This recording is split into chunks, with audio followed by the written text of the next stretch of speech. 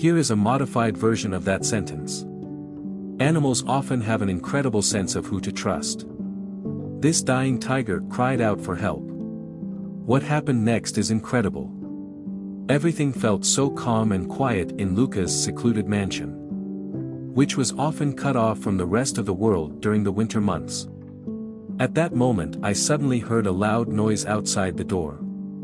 He wanted to see it, but the area he lived in was still very wild and he had to be careful. Both human and animal encounters can be dangerous. If you are alone and have no one around to help you in a difficult situation. He pulled out a shotgun and slammed open his door. This weapon isn't lethal, but hopefully the noise will deter any malicious activity.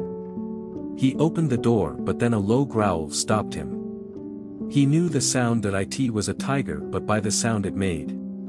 It was probably a very large tiger. He hurried back inside. But when he looked out the window he saw the our tiger lying on the cold floor. He seemed unable to even get up. He looked up, but that alone kept him moaning in pain. He was close to home, but even from there, Luca saw no obvious signs of trauma. Still, something was clearly wrong. This was a huge tiger, but it was very weak and in pain.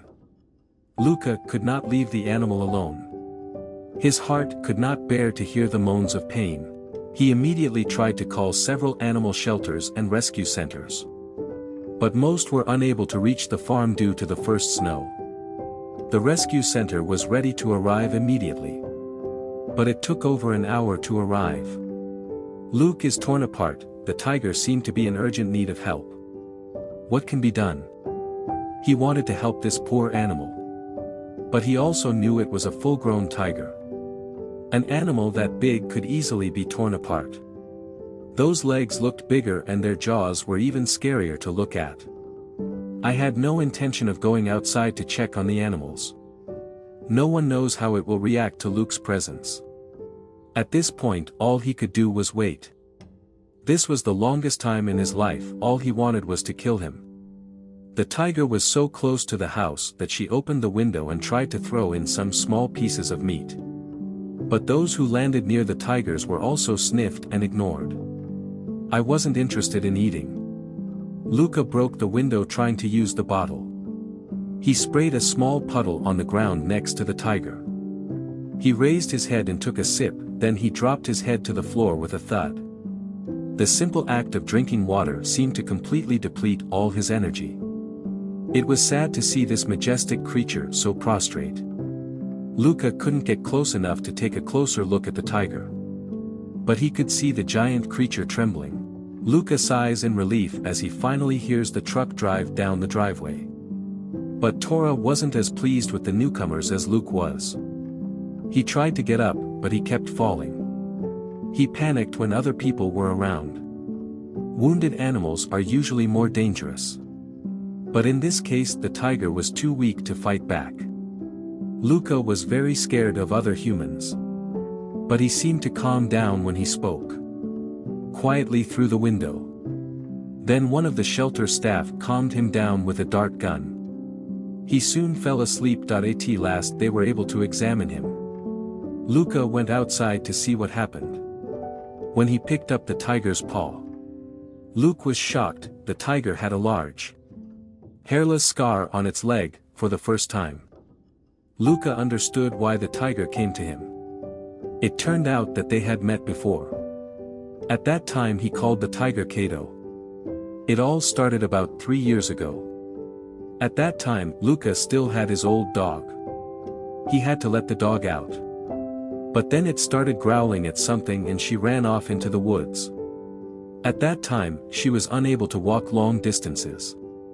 It would be fatal for a dog to escape into the cold forest. Her Luke was worried about her and followed her to make sure she was safe. The dog has gone farther than he expected. She was about to leave his land when he caught up. She barked at something on the ground. He used to be able to catch the snake. But now he was worried that it was too late to catch it and that he would end up risking it anyway. So he quickly approached to save the dog. He went into the snow to see what she showed him. And she found a little tiger trapped. He never set a bear trap on his land.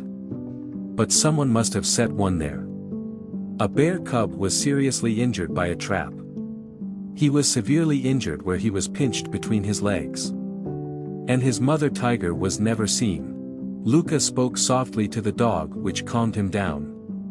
Then he carefully took the hatchling out of the trap and wrapped it in his coat. There was blood everywhere. Luke didn't know if he could save the boy.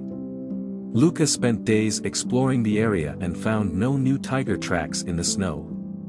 Her mother tiger saw her own baby seriously injured. And she seemed to walk away. She probably had other cubs to protect.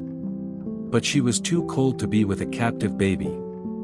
It wouldn't have lasted all night if it hadn't been for Luke's dog leading him to the boy. But even then I wasn't sure if they could save the little tiger. He was so small that he still had to feed. And the scar on his front leg looked terrible. Luca called the local animal shelter. But the snow was too deep for any of the animals to reach the farm. He will have to take care of the injured baby by himself. He named the boy Cato and took care of him. A veterinarian from the shelter came over and gave me some tips on how to care for and feed the baby. They also gave him a list of medicines for the bear cub.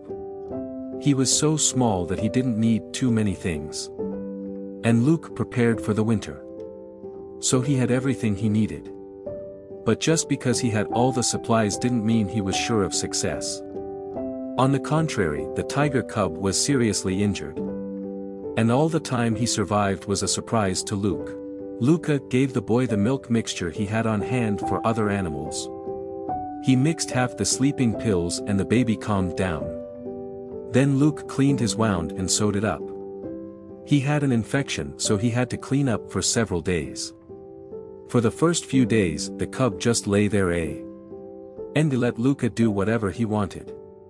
But as Tiger got stronger, he wasn't satisfied. When Luca tried to wipe his wounds, he was biting and scratching. After all, Luca had to wear thick gloves to wipe the wound. Still, it was kind of heartwarming to see my baby grow stronger and more active. Until Luca examines the tiger box. Here's a modified version of that sentence. In the morning I found him not responding. Something was seriously wrong. I didn't have time to ask for advice. He had to do something. Instincts and first aid training begins. And Luca begins chest compressions on the tiger. It took a long time for the tiger to react. But eventually Cato began to wake up. When his condition stabilized, Luca called him and told him that he might have an infection and that he could still die. He needed antibiotics. Between eating and caring for the boy, Cato began to trust Luca completely. Like the dog, he could also put the medicine in his mouth and give it to the boy. Cato and the dog took naps together and became best friends. Mr. Luca was very worried about taming the little one too much. But he didn't know what else to do. He had the child cared for. But he was too cold to leave him outside without much contact. When spring came, the children grew bigger and bigger. His wound healed but left an ugly scar and he was perfectly healthy. His hair never grew back. And he seemed to be a lifelong reminder of this difficult start in life. But as soon as it warmed up, Cato disappeared for several days. Luca had never been taught to hunt by her mother.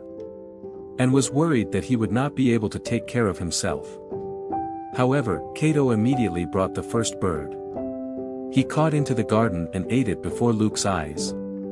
He learned to take care of himself and became a Real tiger. He began to go out for a long time. But one day Cato did not come back. He became independent and no longer needed Luke's help. Luca would miss the tigers. But he was happy to live the life he deserved out in the wild. Over the years, Cato made several brief appearances at Luca's mansion. He never got too close to Luca. But he was never aggressive either. He's not a pet, so he could come and go as he pleases. Luca always kept an eye on him at a safe distance, but never interfered. That it had been 2 years since he last saw a large tiger, and Luca had been worried that something had happened to him. Things have changed. Luca was old and lost. His beloved dog was still too sad to get a puppy. He was determined to have a new companion after the winter. When Cato returned to his life, his anxiety increased when he saw how badly he looked, as this giant tiger turned out to be Cato. When the rescue team examined the tiger, with a concerned look on its face, it turned out that something was really wrong. The tiger's teeth were infected and it was pretty serious.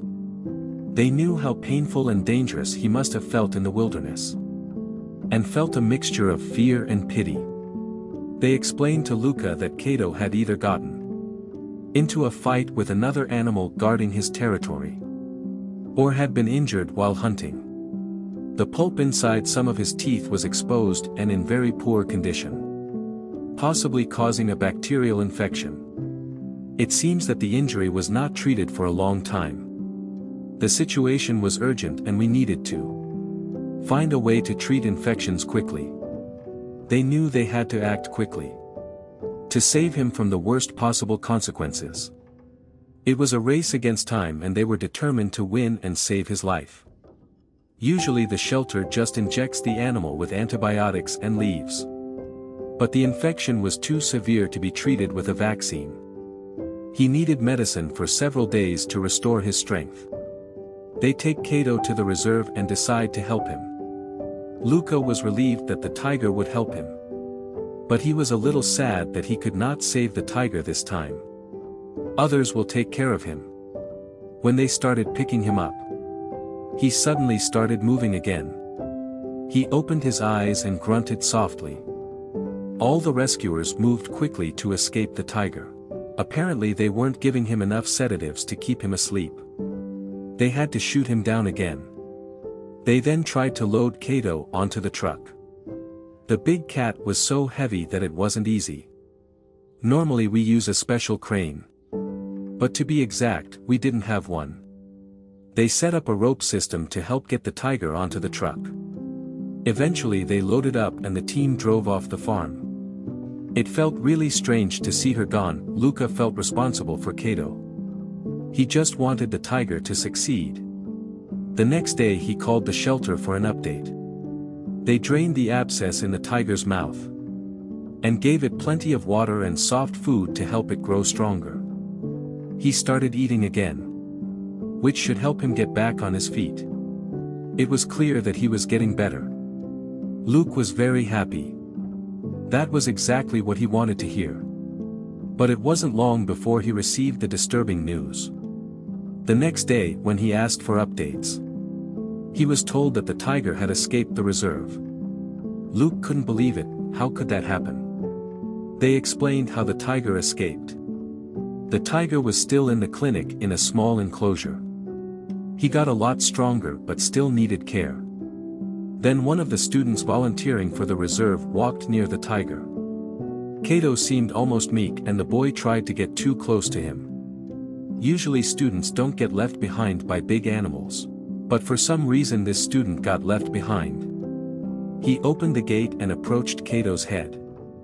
Big mistake, Cato growled because he didn't know him. The boy was so frightened that he ran out of the enclosure without closing the gate. Then the tiger can escape from there. He was strong enough to disappear from the premises in an instant.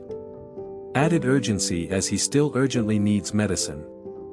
Miles away from safe territory, the rescue team held their breath, hoping they didn't accidentally wander into farmland or encounter unsuspecting humans in an area where farmers hate predators.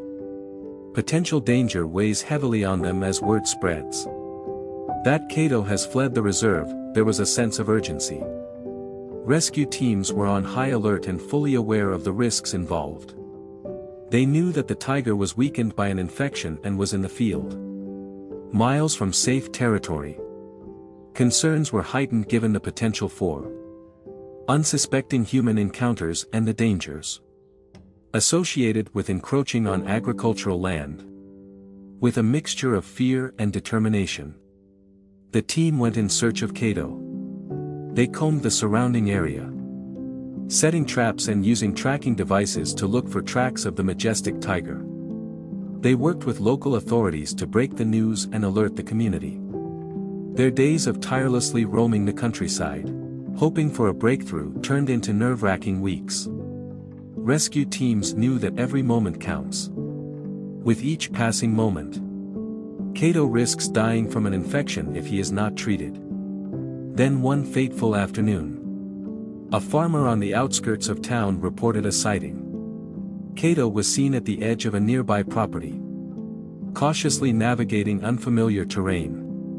The team rushed to the scene with tranquilizers and a well-thought-out plan. They worked meticulously, wanting to ensure the safety of both the tigers and the surrounding communities. As they approached Cato, their hearts were racing, knowing that sudden movements could lead to potentially dangerous encounters. But luck was on their side that day. The tranquilizer arrow hit its target and Cato succumbed to its effects and fell into a deep sleep. The team acted quickly to secure this majestic creature and return it to the reserve. Upon arrival, shelter staff greeted an exhausted rescue team, ready to continue nursing Cato back to perfect health. The tiger was immediately moved to a safe and spacious enclosure with all necessary medical equipment. As days turned into weeks, under the watchful eye of dedicated veterinarians and caregivers, Cato made steady progress. His infection was treated and his strength gradually returned. The day has finally come for Cato's release. Sanctuary staff carefully selected a suitable site, a vast wilderness teeming with life that could be reclaimed in nature. As Cato disappeared into the wild, its gigantic silhouette blending into the natural landscape, the reserve team felt a deep sense of accomplishment. They knew they had played a key role in giving this extraordinary tiger a second chance at life. Or more specifically, a third chance. This dying tiger was lucky. His life was saved twice by caring people.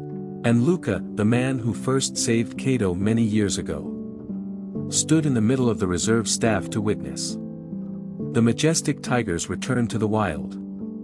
Although they parted ways, the influence of Luca on Cato's life cannot be denied. Cato's story has spread far and wide and captured the hearts of people around the world. It is a testament to the power of compassion, resilience and tireless dedication of people like Luca and the sanctuary staff. I hope today's wonderful story inspires you. Thank you for visiting. See you next time. They threw the old donkey into the wolf cage and sentenced him to death. What happened next was unbelievable. In Albania, donkeys are traditionally used for various humble jobs. They are usually used for the transportation of guns and people, especially in mountainous areas where vehicles are not practical. While the practice may have been significantly reduced in most areas, it is still rampant in rural areas. Most of these donkeys suffer from abuse and unremitting labor. Perico is such a donkey that in this case, he is seriously overworked. He is owned by a group of farmers in a small Albanian village called Paddock, where the main source of income for most people remains agriculture. The village is located halfway up the mountain, and donkeys are more suitable for transportation in hilly areas than bicycles or trolleys. The gray donkey was bought from a local breeder at an early age and has worked tirelessly ever since.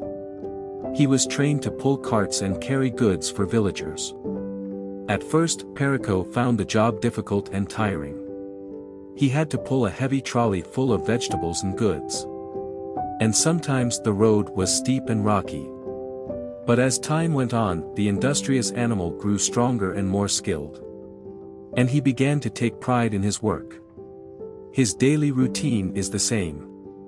It began when his master called him when the first Ray of sunshine began to pass through the trees. Then they would prepare a day's work for him. And he would get a small amount of food before they set out. The donkey's owner will load his cart with all kinds of goods. From bags of flour to boxes of fresh produce. Perico is a strong donkey and he can carry the weight without complaining. When the car is loaded, the donkey and one of his owners will begin their journey through the country. They would snake through fields, forests and hilly trails, stopping at farms and markets along the way to deliver goods. As time goes by, Perico will feel tired. But he never complains. He knows that his work is very important. And he is proud of being able to help. So, he will force himself to move on. Even if his legs are sore and his stomach coos with hunger. Perico spent most of the day pulling trolleys and weights up and down the rugged terrain. Just taking a break to drink water. He doesn't get tired easily and works hard. Earlier in the day, after pulling the cart, he worked in his master's field at night. Whenever night falls and stars appear, Perico returns to his comfortable stable. After a hard day's work, he would lie on his straw bed. His eyes are heavy with fatigue. And he will slowly enter a quiet sleep. Then, he will wake up early the next day and continue his daily work. Although Perico worked as hard as he could, his breeder didn't appreciate him and sadly didn't know when to stop. As time went on, his rest time became shorter and shorter. Until he had almost no time to rest. His master was slow to feed him. And sometimes did not trim his hooves. Donkey has lived at home for more than 20 years. And years of hard work soon made him physically exhausted. Naturally, as he grew older, he became weaker and weaker. And could no longer work as hard as before. As the years went by, Perico began to slow down. His joints are not as flexible as before. And he finds himself tired more easily than before. But even so, the donkey never lost his enthusiasm for life. He continued to work hard, enjoying the simple pleasures of country life, such as drinking a cup of cool water on a hot summer day or covering himself with a warm blanket on a cold winter night. But his body doesn't compare with his positive attitude. One day, when the donkey was pulling the cart up the mountain, he was so weak that he was crushed by the weight of the cart and fell to the ground. His master urged him to get up, and Perico tried his best because he didn't like his master to be angry with him. But he couldn't stand up anymore. The donkey did not move, angry and disappointed. The master took the donkey home and put him in his corral. One of them called the local vet who came to examine the donkey. The doctor arrived and treated the donkey. But just before he left, he reminded them of the donkey's age and advised them to greatly reduce his workload. Perico's owners were frustrated when they received the news. But they followed the doctor's advice. Donkeys don't go out to work anymore. They gave him food and water every day and left him in the corral. The wolf howled and pushed the cage. But the cage did not move. And no one came to save it. After trying every means to get away without success, the wolf had to turn to his fate. Frustrated and tired, the workers took turns feeding him and watching him every day. He became their source of entertainment. They would feed him and howl, so he would howl back. Wolves don't like being played by people and roar at them. He just wants to go home. After being locked up for about 4 days, the poor animal became tame. And it just stared at the people in frustration. Whenever they came to make fun of him, he would roar at them. Perico, on the other hand, remained unharmed in his corral. The donkey had enough time to regain his strength. And even looked better than ever. His master, however, was not pleased with the development. They didn't like him to eat without working, and let him work in the fields several times. One day, one of them came up with a terrible idea. He suggested that they keep the donkey in the wolf's cage and see what happens. Unexpectedly, they all agreed. One of them brings Perico to his side, pushes him towards wolves together, and then closes the door again. What happened next was completely unexpected. When Perico's owners returned, they saw a very ugly scene. Instead of fighting, the two animals snuggled up to each other. Soon, the wolf and the donkey became best friends. The two animals formed an indissoluble bond because of their common experiences, and found comfort in each other. These people can't believe what they see. They want animals to fight with each other or something else. Especially because they are sworn enemies in the wild. They don't think these animals will make friends. The unlikely friendship spread through the village, and many felt sorry for the animals. Soon, a large number of people signed the petition and submitted letters to the Albanian government. Due to the public outcry, the government ordered these people to release the captive wolves back into the wild. Perico was sad to see him leave, but he also had a happy ending. He was taken to a new home, where he didn't have to work and could be taken good care of. He was also relocated to a green pasture with plenty of food and water at all times. The wolf often comes to greet his friends, and they will spend happy hours together. They are still friends and live happily in their newly gained freedom.